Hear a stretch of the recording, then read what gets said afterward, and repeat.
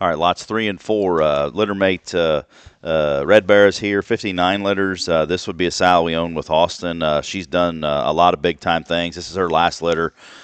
She's done an awesome job for us, and recently raised last year raised the champion gilt there at San Antonio Stock Show, the champion Duroc gilt, and then in 2022 she raised the champion Duroc bear at Denver. So she's done some big time things. Raised the reserve red for Hayden's in 2022 at Louisville. Gilts and bears that have bred on. We've got daughters and granddaughters, and good time things here. A real barrow maker as well, and that's what we've got here in the 59s. And they're sired by Deadliest Catch. Deadliest Catch is a Piranha son. It's actually a Piranha back on Creation's mom. Boar we bought online there with Frank Koviak there a year ago.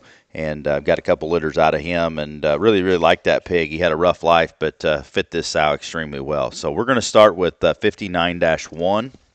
And that pig there is going to be the lighter heighted one of the two, not pale by any means, but just to show them apart. And he's one that's really good in terms of his shape and his dimension.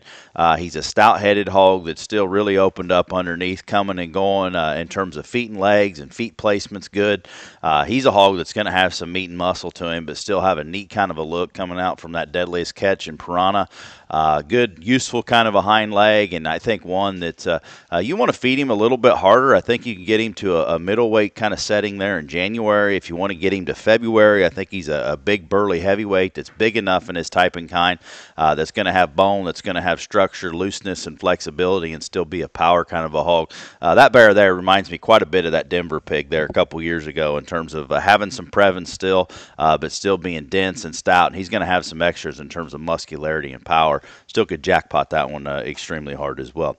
Lot 4 is going to be 59-2, and this one here is probably the one that maybe takes the most after Deadliest Catch in terms of look from the side. He's really tall-fronted. He's a neat-looking kind of a pig that always has a good kind of a presence that matches with stoutness and moderation, and I think he's one that's going to have a natural rib shape and body like his brother. Not maybe as far along in his muscle pattern, but I think one you could feed on. Looks like he could be that 300-pound bear that's a powerhouse in terms of having enough length of side, still having some muscle, some structure. He's square underneath and good on his feet and legs. I think a really good kind of a feeding pig there. And I like this pair quite a bit. A little different in their types and kinds that feed your fitting window, but and your feeding window. But I think this pair of pigs, a lot of confidence in the pedigree on both sides.